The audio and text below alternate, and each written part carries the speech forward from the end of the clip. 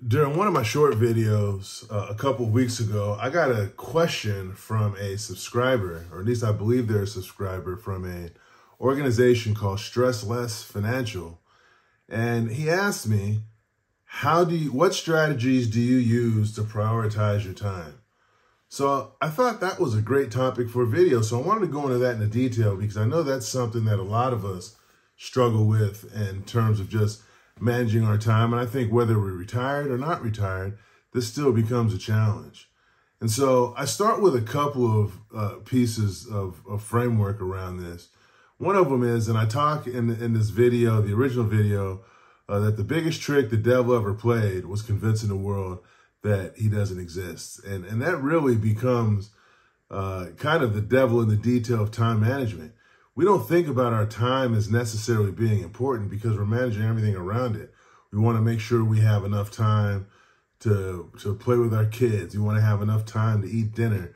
We want to have enough time to go to dinner. We want to have enough time to date. We want to have enough time to spend with our spouse. But what we don't think about is that the one common denominator in all of that is our time. And so we've been conditioned to not even think of our time being as important as it is when time is our most important resource. And you have to value your time over your money.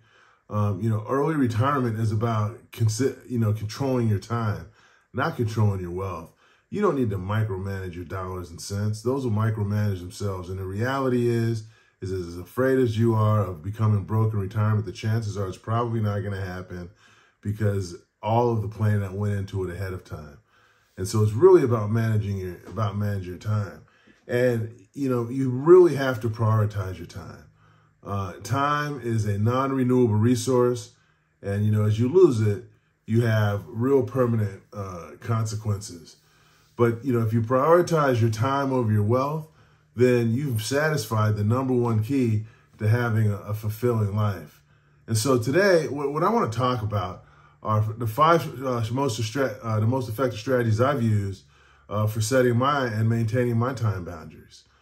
As soon as you retire, then everybody needs help. Everybody wants to talk. Everybody knows you're around, and everybody wants your time.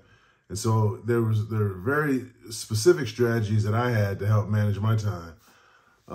Setting boundaries, like most other things, are often easier said than done. It's easy to say you want to set boundaries, but when you're dealing with family, when you're dealing with close friends, it becomes difficult. So I started with 3 clear and simple guiding principles. And then stay tuned for a pro tip at the end of the video, because this, I think, is a game changer that's really going to help with managing your time. But before we get into the nuts and bolts of it, I'd just like to ask that if you are finding any of this information useful, any of the content useful, please consider subscribing to the page. Hit the like button, subscribe to the page, and hit the notification bell, because that notification bell makes sure that you're made aware when I make new videos, and I make new videos twice a week on Wednesdays and Saturdays.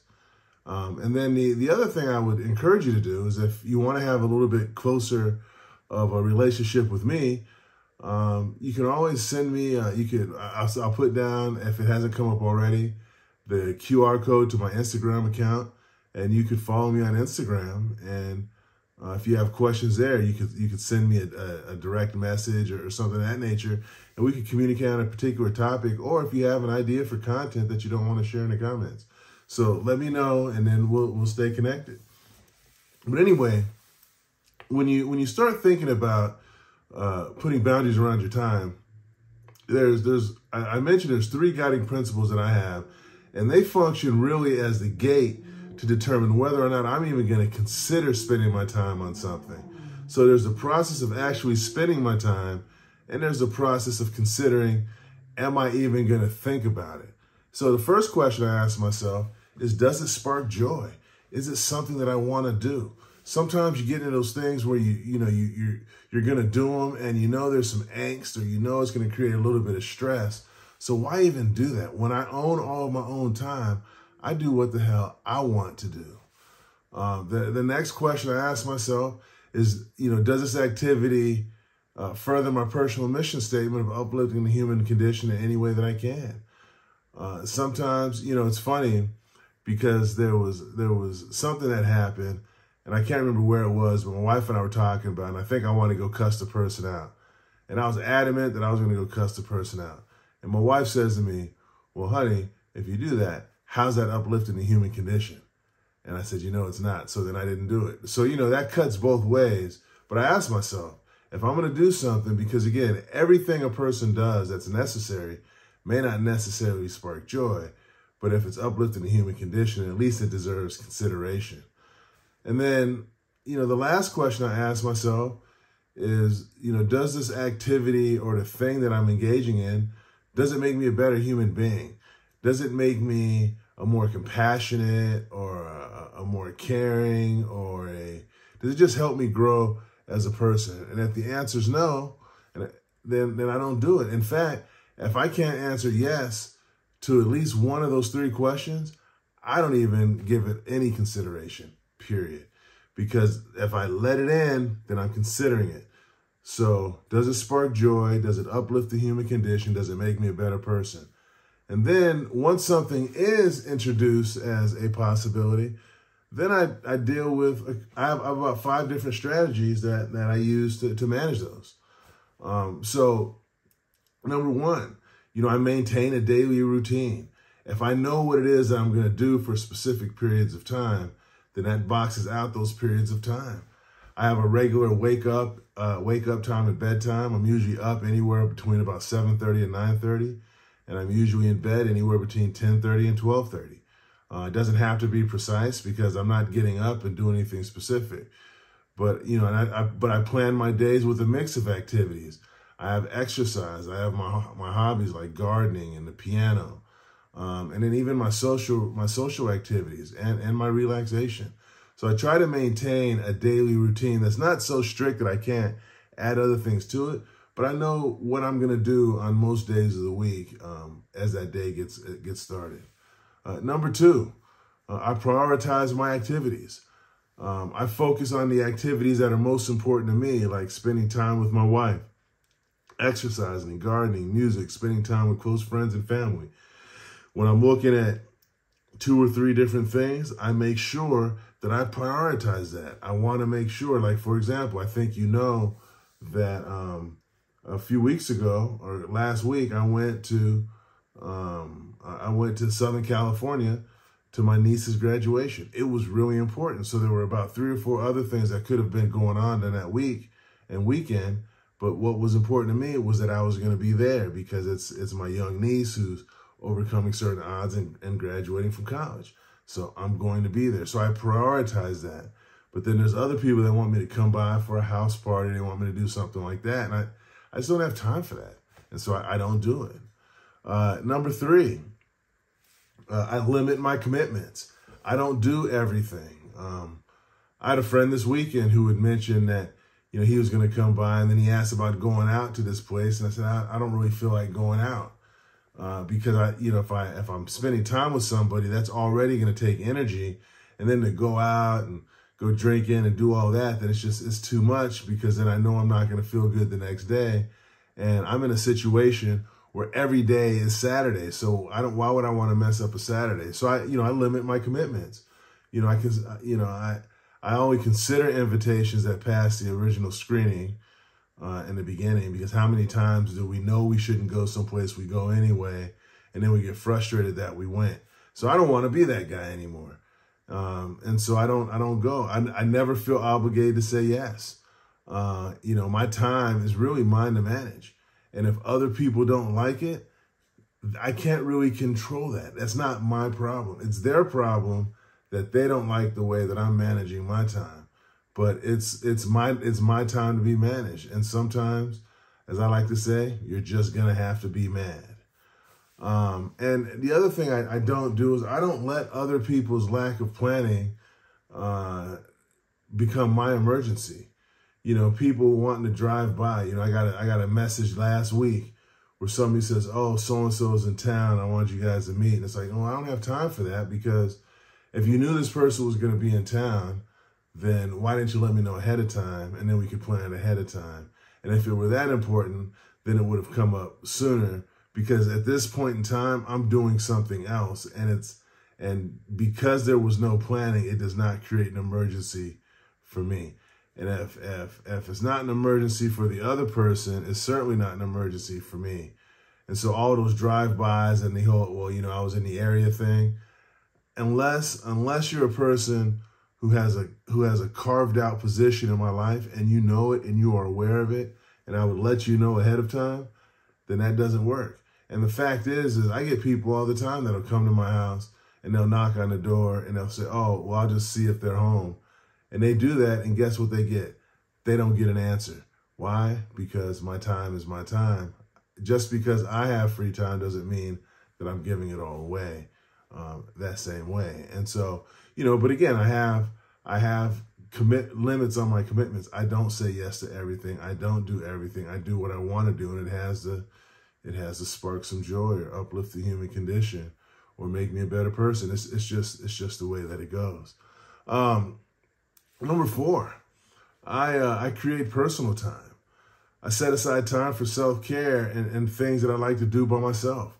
One of the things I really love doing, and I think if you do go to my Instagram page at @Sabado, you'll see I love gardening. I love growing things. I like to say I'm loyal to the soil.